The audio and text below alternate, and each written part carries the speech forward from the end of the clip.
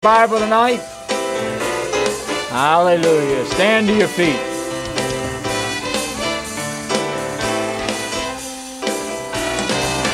Second Peter,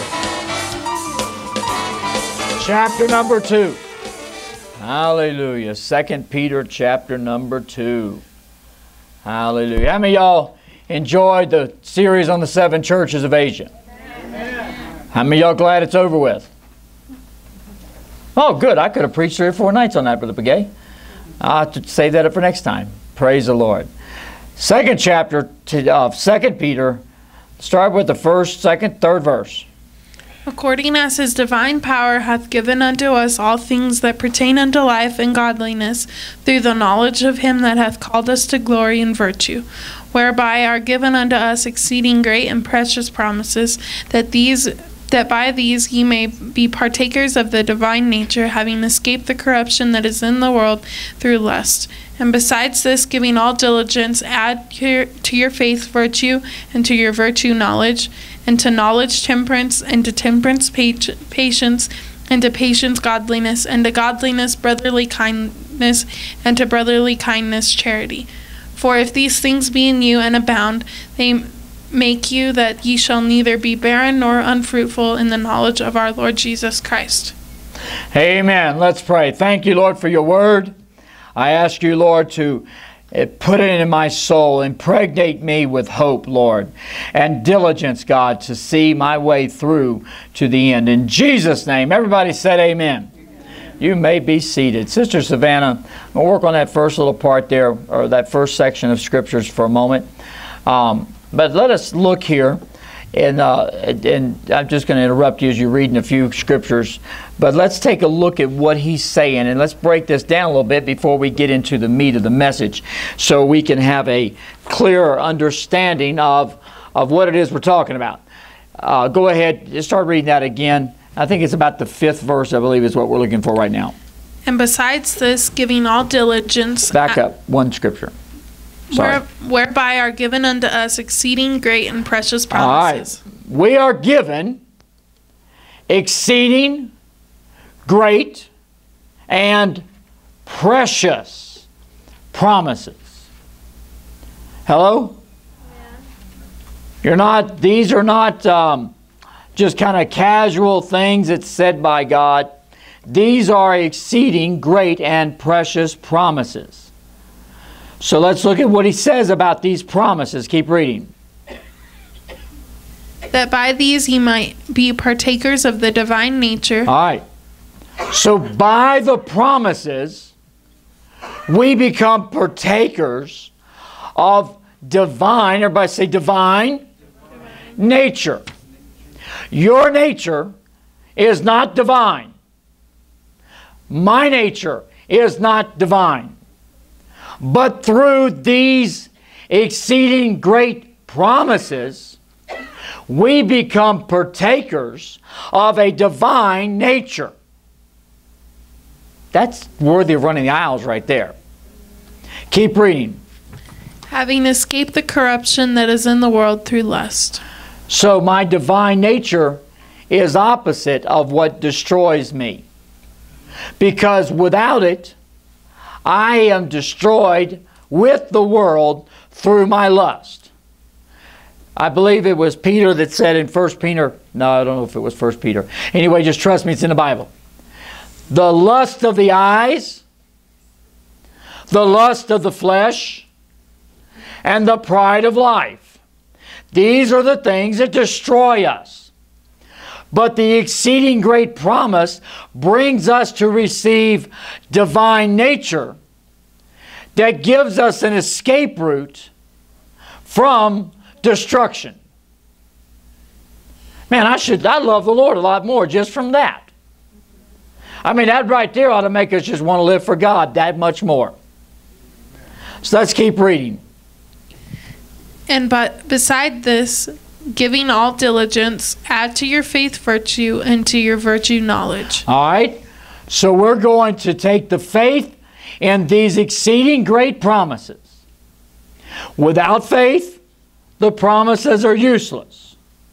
So because I have faith in there, and I'm going to take my faith and I'm going to add to it virtue. I'm going to put virtue in with my faith. Keep reading. What's next? Into knowledge, temperance. I'm going to add knowledge. I'm going to add temperance. Go ahead. And to temperance, patience. Patience. And to patience, godliness. Godliness. And to godliness, brotherly kindness. Brotherly kindness. And to brotherly kindness, charity. Charity. I am going to add these things to my faith. My faith has given me exceeding great promise. But I'm going to become virtuous. I am going to become virtuous in my faith and my walk in these promises. Why? Because without the virtue, I become a tarnished vessel of promise. Hello? We must become a virtuous bride to Christ. Solomon talked about the virtuous woman. That's what the church is. That's what each and every one of us are. One that is virtuous to the family of God. And knowledge. Studying our word. Understanding it with knowledge. It said in 1 Peter, said, be ready to give an account to them that ask of you of your joy, that you can explain why I'm so happy. Well, I'm so happy because, well, bless God, I walk in holiness standards. No, that's part of the virtuous part. I'm so happy because I've got a promise. I've got a Savior. I've got a Jesus. I've got a resurrected God that laid down His life for me. He found me while I was yet in sin. And I have become one with Him. And He died for me. And I received His Spirit. And I'm walking. I can explain in knowledge. I was baptized in Jesus' name. All of my sins were washed away. I became virtuous. I know you see the outer of the vessel, but that reflects the inner vessel. I'm adding knowledge. What else am I adding? Patience. Temperance. Temperance. You know why we add temperance? Because sometimes God is not ready to do it. We talked about that the other night. We can't see the big picture of God. But when we add to our faith, I have faith. I know Jesus is going to heal my eyes. The end. But if He, for some reason, is not ready to heal me today, He is a sovereign God. I will not judge God based on my impatience. Hey, I may get on my face and ask God why and help me and save me and let me see and try to explain it to Him why I need to be able to see. Yeah, I do that too. But I'm not going to pull my faith based upon the time frame. We sang the song tonight, He's an on-time God. You can deal with an on-time God when you will add temperance to your faith. And from there we're going to add what? Patience. Patience. Let patience have her perfect work. Be patient. Don't be in such a hurry. Why? Because when you get in a hurry, you only start to worry. Anybody ever see the music machine? Have patience. Have patience. Don't get in such a hurry. Because when you get impatient, you only start to worry. It's a good song. Parents, you ought to sing that to your kids every now and then. Are we there yet? Are we there yet? No, let's sing a song. Have patience. Have patience. It'll work. If you don't believe it'll work, you just do it for 20 or 30 times. They will learn patience.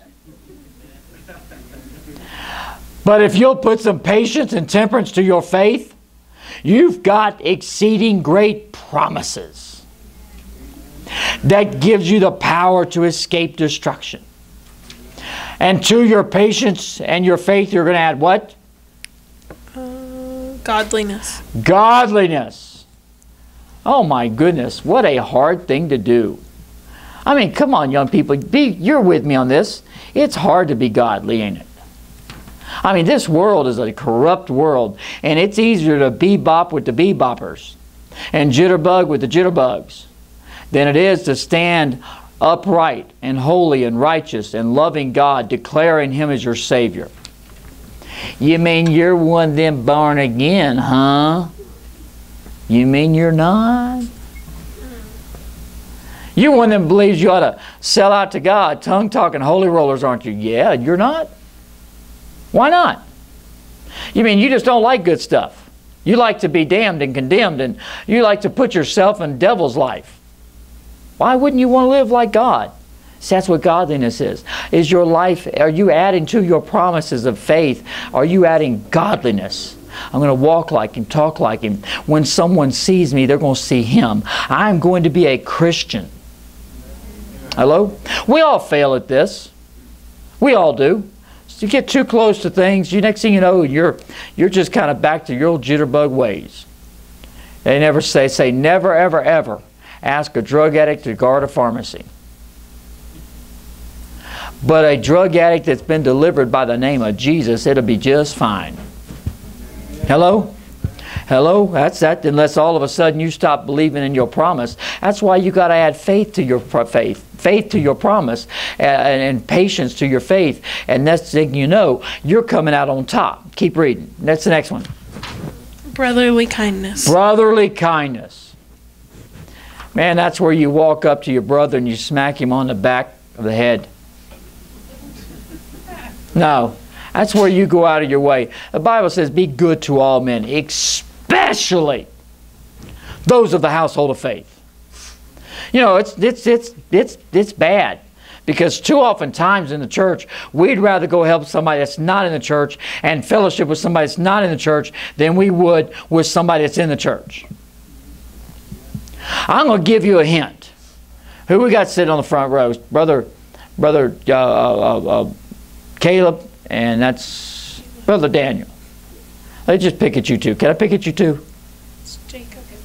Jacob? Oh, and who? What did I call you? Caleb. I don't know who Caleb even is. But you better come back with a good report, boy. Jacob and Daniel. You know the best thing to do when you guys get in a fight? Go work together. Go do a project together. I don't know if you guys fight or not. I know you got a girl between you to keep you apart. But Mariah, is that as close as he's allowed to get to you? I'm picking at you. You know, you want to get your problems worked out in a good, right way and make God pleased with you. Go do something together.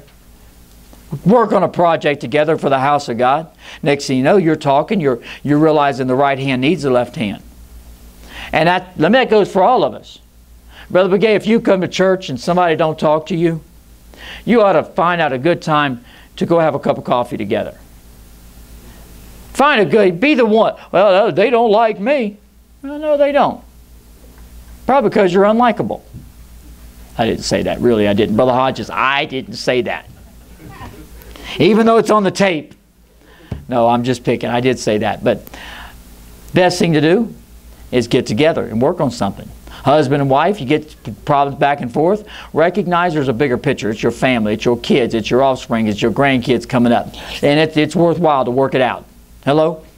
You get married. Anybody been married for less than 3 years and wonder how on earth does somebody make it to 50 years? If you don't, you're goofy. At 50 years, you wonder how some people make it to 70 years. The other day I heard a congratulations over the news. Somebody's having a 73rd wedding anniversary. Can you imagine that? You've been married to that person longer than you've been with your mom and daddy. Brother Hodges, that's a long time. I know your wife loves you, but man, somewhere between now and then, probably, okay, now let's move on. No, I'm joking. She's not here, I can pick on you. I wasn't picking on her, I'd pick on you. Anyway, hello? But brotherly kindness. Best thing to do, hey, I got trying to get something done in church. Why don't you come help me out? Next thing you know, you're working together, you're talking together, you're functioning together, and that brotherly kindness is building a relationship that one or the other is going to get each other to heaven. This is how we activate through faith our great and exceeding wonderful promises, that we avoid disaster. After that is what? Charity. Charity. Love. Hello? To your faith add love. It's the opposite of hate. Has anybody ever considered a hate crime? I was picking a sister Amaya the other day and told her to talk to her civics teacher and ask them to explain a hate crime legislation. Because that's the dumbest legislation that ever was. Somebody shot a cop yesterday. Do you think it shot him because I love you? No, it's because he hates cops. Right? If I sneak out to Brother Begay's house, I break in and steal his watch. I'm not doing it because I love you. I'm doing it because I hate you. All crime is hate crime. All words against your brother is hate crimes. You got to get some charity in you, because that is what strengthens your great exceeding promises. And what is all this going to do for you when you have all this? Sister Savannah, read on. For if these things be in you and abound, they make you that ye shall neither be barren nor unfruitful in the knowledge of our Lord Jesus Christ. Oh my goodness. Not only am I saved from destruction, but I'm not barren or unfruitful. Which Jesus says, if you're not bearing fruit, you're going to be cut down and thrown into the fire. Hello? Oh, I believe, but I don't grow. These things should be in you and abound. Why? Because I will produce the fruit. I will have fruit in my life. Love, joy, peace, long-suffering, gentleness, meekness, kindness, temperance, faith. I will have fruit in my life. And not only fruit of the Spirit, but I will be winning souls to God. Hello? I am so excited, Brother Begay, that I am not going to be destroyed with the sinners because of the exceeding promise. And I'm so excited about that. I'm wanting to build up my walk with God with patience and knowledge and kindness to my brother and all of these things. And guess what? I am reaching the world. And I'm not barren or fruitless. Some people should be a little less fruity. It's beside the point. Hello? I'm talking to us tonight what's on my heart, and I'm burdened because I want you to realize that there is a heaven and there is a hell. There is a way to stay out of hell and a way to get into heaven. The best way to stay out of hell is to go to heaven. Hello? That's the only way to stay out of hell. There's no Jubilee parking spot. There's no, well, you were kind, you was a good person parking spot. No. There is either or. There is hell and there is heaven. You want to stay out of hell? Go to heaven. Hello? You don't want to go to heaven with me? You know where you're going. We try to say it nicely. I never forget, I taught my daughter a very valuable lesson in life. Fords are for chumps. But my daughter is very political, and she was like 8 years old, 7, 8 years old, and Uncle Jeff is a Ford man. And so Uncle Jeff was giving her a hard time, and he's, well, I drive a Ford pickup truck, Ford F-150. Yeah, but what kind of car do you have? I have a Thunderbird, which is a Ford, and I have a this, which is a Ford. And his car was littered with Fords that wouldn't run, honest to goodness. But that wasn't the point. And she just looked at him and goes, somebody's a chump. I love that girl. Hello? You know, we try to say it nicely, but without the Spirit of God, There's no way, Jose. You got to get to heaven. You don't have to knock on heaven's gate. Why? Somebody tell me why you don't have to knock on the gate of heaven when you get there. Already open. They don't close. We don't have to worry about invaders or marauders in heaven. There ain't no such thing. Because unless you are one of His, you ain't even going to see it. John 3:3. You're not going to go in it, John 3:5. But if I'm one of His, if I've been born again, baptized in Jesus' name, which is a promise from God, all of my sins washed away, an exceeding great promise, Brother Begay, I can go to heaven. Hallelujah. Why wouldn't I want to go to heaven? Oh, that sounds boring. Hell sounds like a lot of fun. Night and day and night for eternity in a lake which burns with fire and brimstone. You never die. It just goes on and on. And the whole time you're there. I mean, Brother Hodges, 1,000 years, and you're still saying, my argument, my anger, my lying, my pride was never worth it. And when you've been there 1,000 years, you haven't been there very long. Because there's 10,000 times 10,000 and thousands of thousands and thousands of years to go. Peter is trying to keep the church of the living God out of hell. Because hell is not anywhere I want to be. I want to go to heaven. How about you? Sin will take you to hell. Church, this was not written to lost souls. It was written, so if you got your Bible open, 2 Peter chapter 1, verse number 1 and 2. Somebody read it real loud. Paul, an apostle of Jesus Christ, unto the... Sorry, you forgot your Bibles at home. Well, anyway. Go, read it loud. Just 2 Peter 1. Simon Peter, a servant and an apostle of Jesus Christ, to them that have obtained like precious faith. Hold on. They have obtained like precious faith. In other words, they are saved, sanctified, filled with the Holy Ghost, baptized in Jesus' name, name written in the Lamb Book of Life. But Peter feels like, I need to preach something to you people. Sister Savannah, read that second section of Scriptures. And shall receive the reward of righteousness. The second section of Scriptures. But there was false prophets also among the people, even as there shall be false teachers among you, who privily shall bring in damnable heresies, even denying the Lord that bought them, and bring upon themselves swift destruction. And many shall follow their pernicious ways, by reason of whom the way of truth shall be evil spoken of. And through covetousness shall they with feigned words make merchandise of you, whose judgment now of a long time lingereth not, and their damnation slumbereth not.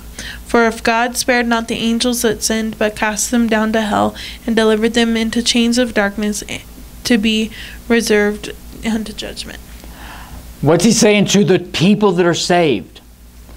Be careful of damnable doctrines, false prophets that will destroy your soul.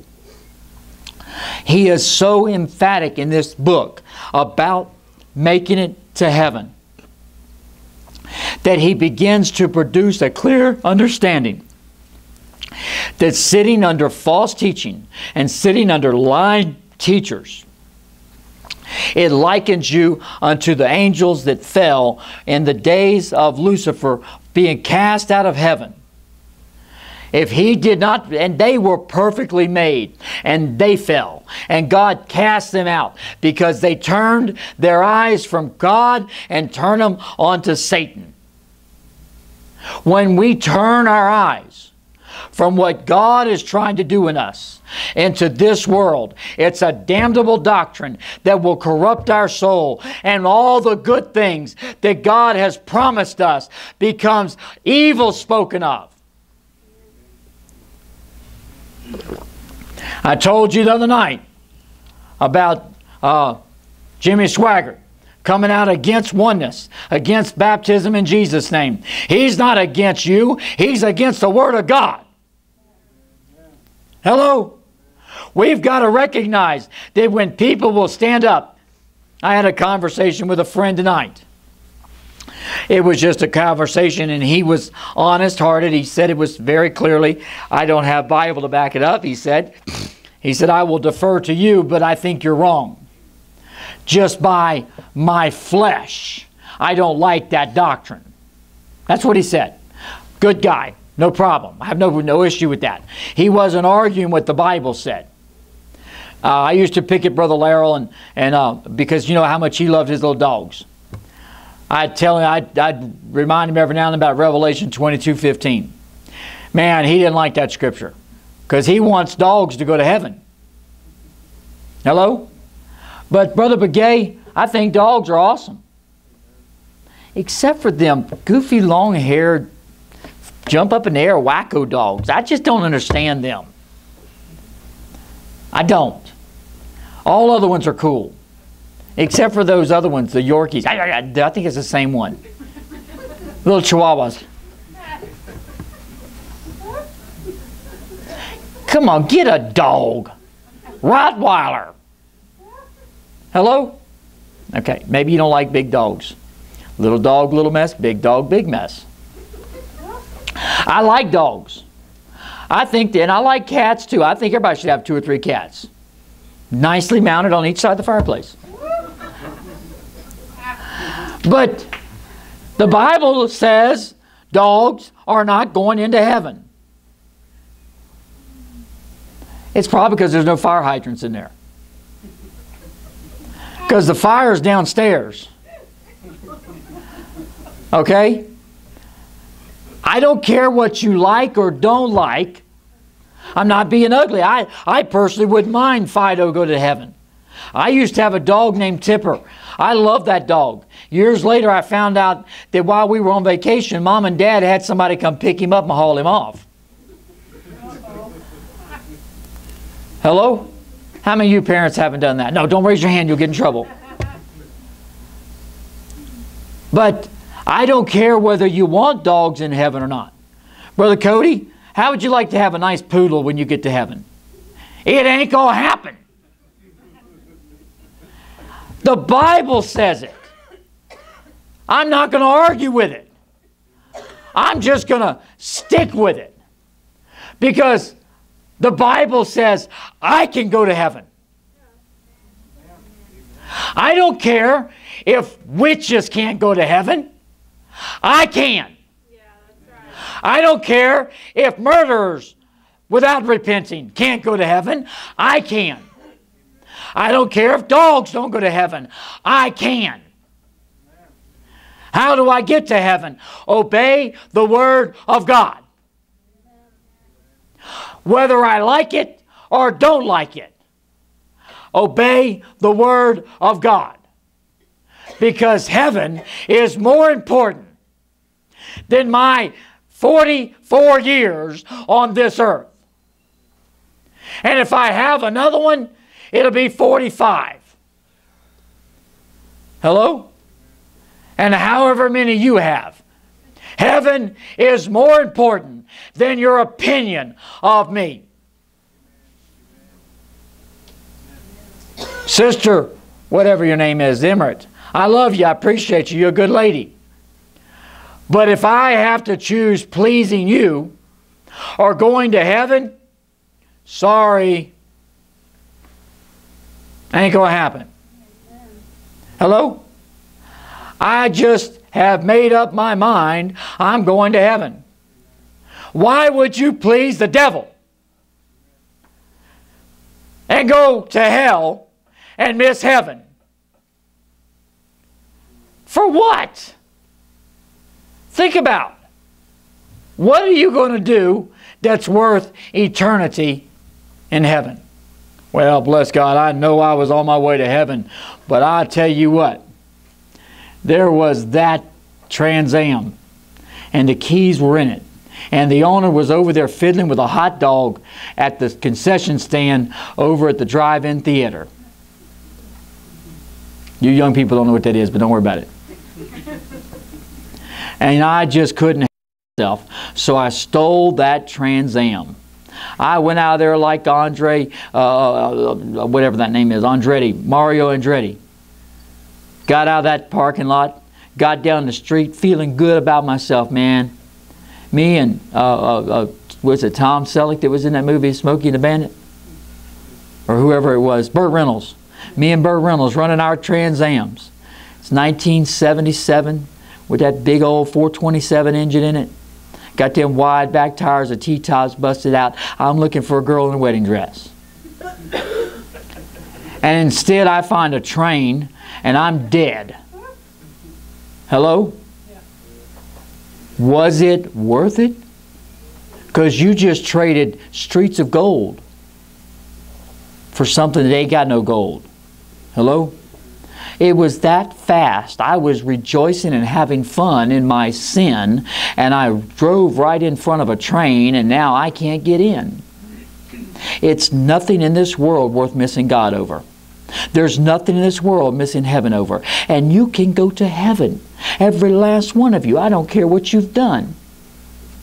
You know why I don't care what you've done? Because God doesn't care. Because He'd be more desiring to forgive you and wash those sins away. Hello? Sister Savannah may have stole something from Brother Daniel, and while she was there, she probably got a barrette from Mariah, and Mariah's been looking for it ever since. Guess what? It ain't worth it. But God will forgive you of all of your sins. And then guess what? You can still go to heaven. Ain't that awesome? God don't care what sin you're repenting of. Well, you committed adultery 14 times. I think you need to say 32 Hail Marys, 64 dozen Our Fathers, and order me a Domino's pizza while you're doing it. With everything. Hello? No. You walk to God. He'll forgive you of a white lie just as fast as He'll forgive you of murdering 62 kids at the daycare. I know that don't sound right to you. You got your kid in the daycare, somebody comes by and shoots all the kids, guess what? They find Jesus, repent of their sins. Aren't you going to be happy to see them in heaven? I'll be honest with you, I don't know if I'd be too happy to see them on this earth. That's just me. But if God can forgive them, I can too. I might not take them out for Sunday lunch. But I can accept God forgiving them. I'd rather see God forgive them than them go to hell. I think they should sit in jail the rest of their life. Okay? I got no problem with that. But I can forgive them. I don't want to have to I don't want to have to do it. So don't nobody go shoot my kids just to test me. Hello? But I got to have, why shouldn't I forgive? My white lie was as hell bound to me as you shooting 62 kids at a daycare. Do you realize it's just that easy to go to heaven or miss heaven? Well, it didn't really matter. It was just a little white lie. You're going to go to hell over something simple like that? Tell the truth. Hello? If they don't like you because you told the truth, guess what? You don't need their attention anyway. God's good. Sister Savannah, that next scripture section is actually the one I was looking for, I think. And shall receive the reward of righteousness as they that count it pleasure to riot in the daytime. Spots they are and blemishes, sporting themselves with their own deceivings while they feast with you. having eyes full of adultery that cannot cease from sin, beguiling unstable souls, and heart that they have exercised with covetous practices, cursed children, which have forsaken the right way and are gone astray, following the way of Balaam, the son of Bozar, who loved the wages of unrighteousness. But he was rebuked for his iniquity. The dumb ass, speaking with man's voice, forbade the madness of the prophet. These are the wells without water, clouds that are carried with a tempest, to whom the midst of darkness is reserved forever. For when they speak great swelling words of vanity, they allure through the lust of the flesh, through the much of wantonness, those that were clean escaped from them who live in error. While they promise them liberty, they themselves are the servants of corruption, of whom a man is overcome, of the same he is brought in bondage. False prophets will promise you liberty. Come on over to this church. You can do what you want to do and still go to heaven, because Jesus loves you. Jesus does love you. Hello? That's why Jesus says, if you love me, keep my commandments. Hello? Oh, well, you know, you can, over at this church, we'll let dogs into heaven. Guess what? There's a lot of churches that let a lot of things go on. I know churches that their youth pastor and their music directors are living with unmarried people. Men and women living together, not married, and they're still functioning as youth leaders and choir and singers and choir directors. Why? Because they're false prophets. They covet people because they're on the road to destruction, and they are more vigilant to convert the saints than the saints are to convert the sinners. And Peter's saying, I have got to tell you about this. Over and over and over and over again. What's that next section? For if after they have escaped the pollutions of the world through the knowledge of the Lord and Savior Jesus Christ, they are again entangled therein and overcome, the latter end is worse with them than the beginning. For it had been better for them not to have known the way of righteousness than to, after they have known it, to turn from the holy commandment delivered unto them. But as happened unto them according to the true proverb, the dog is turned to his own vomit again, and the sow that was washed to her wallowing in the mire. That's not the scripture I was looking for. There's a scripture that he ends with the last part of the second scripture, or there talks about him dying. As long as I am in this vessel. Did it not print the whole thing? As long as I am in the tabernacle. Yes, that's it. Read that. Listen. Remember who he's writing to. Listen to the message of this book. It's all about avoiding sin, avoiding false doctrine, holding the promise that we have, which is a great and exceedingly wonderful promise that gets us out of sin. Now listen to what he says. I mean, he has shook the bell about false doctrine, about Job, about those that return back to where they came from, like a dog to its vomit, like an old sow back to wallowing in the mire. And listen to what he says next. Go. But he that lacketh these things is blind, and cannot see afar off, and hath forgotten that he was purged from his old sins. Wherefore, the rather, brethren, give diligence to make your calling and election sure. If ye do these things, ye shall never fall. For so an entrance shall be ministered unto you abundantly into the everlasting kingdom of our Lord and Savior Jesus Christ. In other words, if you'll do what's right, make your calling and election sure. What is my calling and my election? Go back to what he said. Exceeding great promises, adding virtue and patience and temperance and love and brotherly kindness, adding all of that to it. We have this. So what's the next scripture? What does it say right there? We have what? An open. The last scripture you just read. For so an entrance shall be ministered. An entrance shall be ministered unto you. To everybody else, it's a solid wall.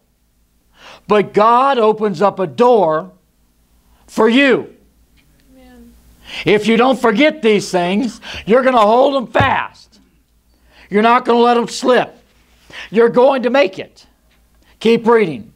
Wherefore I will not be negligent to put you always in I remembrance. will not be negligent. Peter's saying, it is important for me to not be negligent to put In remembrance of these things. Put you in remembrance of what? Don't follow after false doctrine. If you end up, God didn't spare the angels that fell, He won't spare you. Don't go to hell, go to heaven. Keep your life right, keep it true. Live for God, walk for God. Don't turn your back on God. I won't be negligent to not minister this to you. Keep reading. Though ye know them and be established in the present truth. Yea, I think it meet, as long as I am in this tabernacle, to stir you up by putting you in remembrance, knowing that shortly I must part off this my tabernacle, even as our Lord Jesus Christ as long as I'm alive, in other words. And God's fixing to call me home soon. That's what Peter's saying. As long as I'm alive, I'm going to voice the voice of God. I'm going to sing the bell of alarm. Don't go to hell. Don't be lost. Live for God. Rejoice with God. Be joyful in your promises. Make your calling and election sure. You've got a Lord Jesus that came to this earth and died for you, so you don't have to die that eternal death, asleep throughout eternity. You can be alive, rejoicing together with God for all eternity, if you'll hold fast these things. I don't want to go to hell. Hello? Like there was an old black preacher years ago, I don't know if it was Martin Luther King or who it was, said, what in hell do you want? There's nothing in there I want. There is nothing in hell that I want. We're going to have a party when we get to hell. No, you won't. It's going to be the most miserable. It will be eternity not seeing a person, not knowing a person.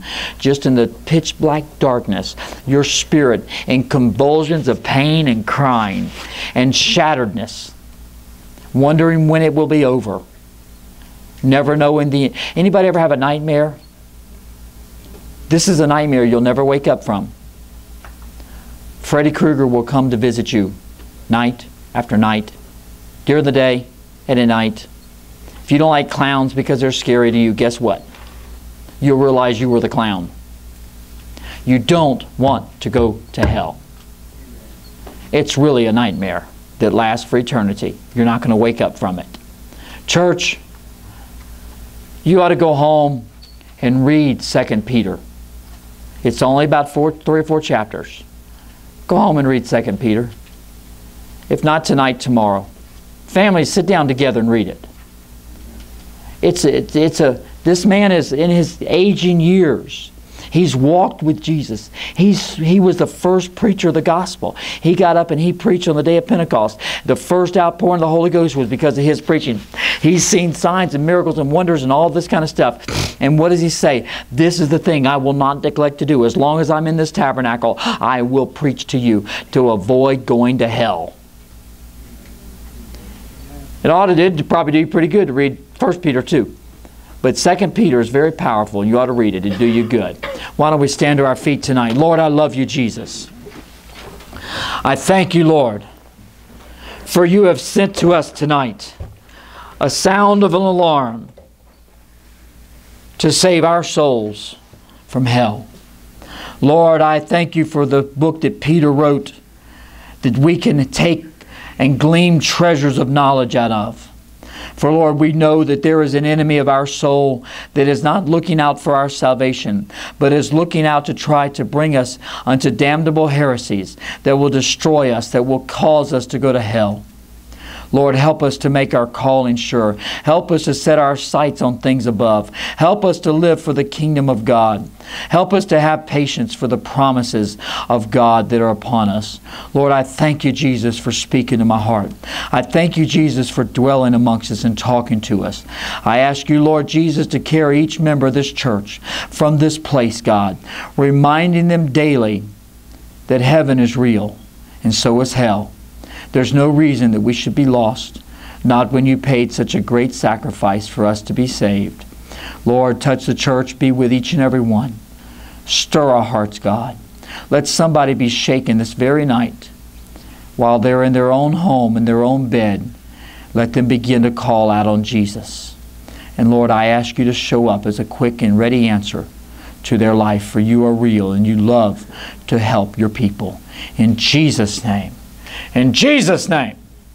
Let everybody say amen. Amen. Hallelujah. Hallelujah. I just feel that I'm going to give a unique altar call tonight. Not here. I want you to take some time before you go to bed tonight.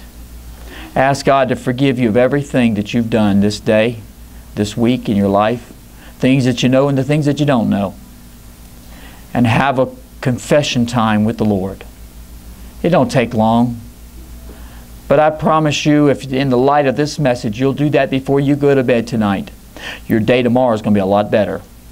With much more power and faith will you speak your words of faith in the morning when you get up. Amen? You will thank God for another great day, much better when you face it without sin. So the altar call begins at bedtime. Have a little talk with Jesus tonight before you close your eyes. And God's going to say everything's going to be all right. Turn, shake hands.